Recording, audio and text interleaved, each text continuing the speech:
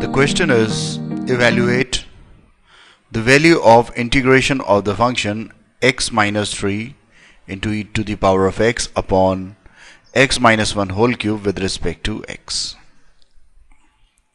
Now to solve this question, first of all we take the given integral, and on observing I can see that it can be considered as the sum of two functions. One is e to the power of x and second is x minus 3 upon x minus 1 whole cube, right? So to solve this, what I'm going to do, I'm going to break this algebraic expression x minus 3 upon x minus 1 whole cube, which is rather in the form of a rational function,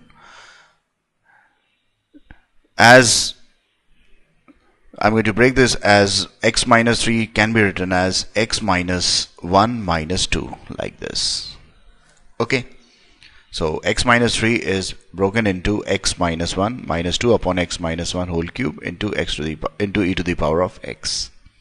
Now next what I'm going to do, I'm going to divide this numerator by x minus 3 x minus 1 whole cube, taking x minus 1 as one term and minus 2 as the other term. So I'm going to get the expression like this, and on solving this will be equal to 1 upon x minus 1 whole square plus minus 2 upon x minus 1 whole cube into e to the power of x dx. Okay, now if we consider that fx is equal to 1 upon 1 minus x whole square, then f dash x would be the differential coefficient of 1 upon x minus 1 whole square, which is equal to d upon dx of x minus 1 raised to the power of minus 2, right? On differentiating, I'm going to get this as minus 2 into x minus 1 to the power of minus 3, or minus 2 upon x minus 1 whole cube.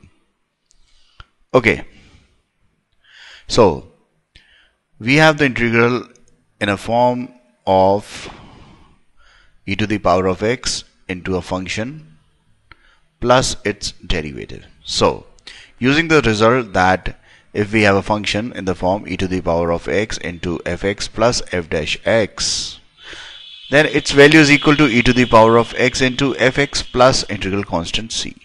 Okay, so therefore we can write x minus 3 upon x minus 1 whole cube into e to the power of x dx as equal to 1 upon x minus 1 whole square plus minus 2 upon x minus 1 whole cube into e to the power of x. And because it is in this form of function plus its derivative into e to the power of x, its value would be e to the power of x upon 1 minus x whole square plus c. That is my required answer. Thank you. Please support us by subscribing to our channel, by liking this video and giving your comment for the video.